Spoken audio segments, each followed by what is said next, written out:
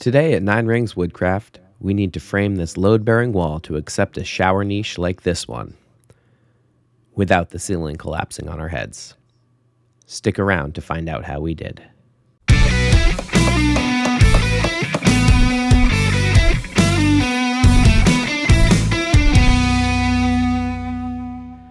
Before ever cutting studs, figure out if your wall is load-bearing. If the ceiling joists rest on top of and run perpendicular to a wall like they are here, it's almost certainly load-bearing. I jammed a pair of 2x4s under the ends of the joists to support them while I cut out the actual wall studs.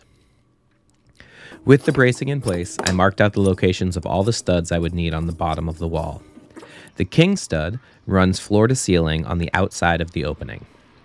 Jack studs are secured to the king stud and run to the top of the rough opening or the bottom of the header.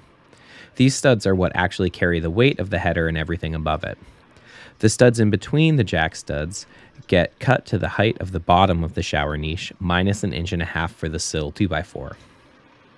It's worth mentioning here that these are all for the rough opening. Remember when building yours that the actual dimensions of your shelf will be about 3/4 of an inch smaller in every dimension because you need to account for a 1/2 inch backer board, mortar, and then tile. So plan to make your rough opening about 1.5 inches larger than the finished opening will be. I actually installed the king and jack studs off camera because I needed to get them in before the plumbers installed the shower valves, which sit just below this niche. But they're easy. Just make sure they're spaced where you want them and secure plumb.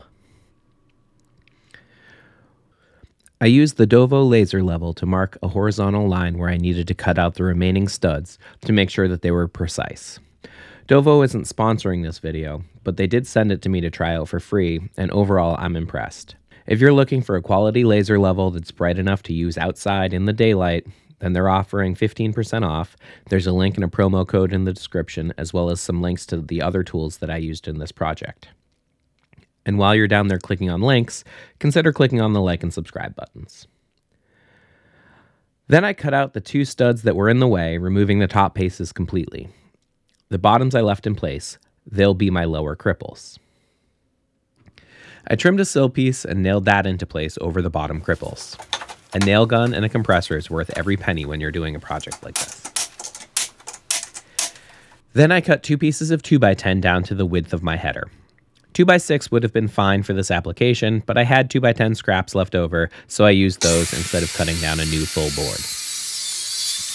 One thing to keep in mind is that 2 pieces of 2x material are 3 inches thick, but the wall is 3.5 inches thick. So you need to sandwich a piece of 1/2 inch plywood between the 2 pieces of the header board to get it to the right thickness. These should all fit pretty tight. There's a major difference between 3/8 of an inch and 5/8 of an inch, as I discovered by measuring wrong the first time. With the header screwed into place, cut the cripples for the top.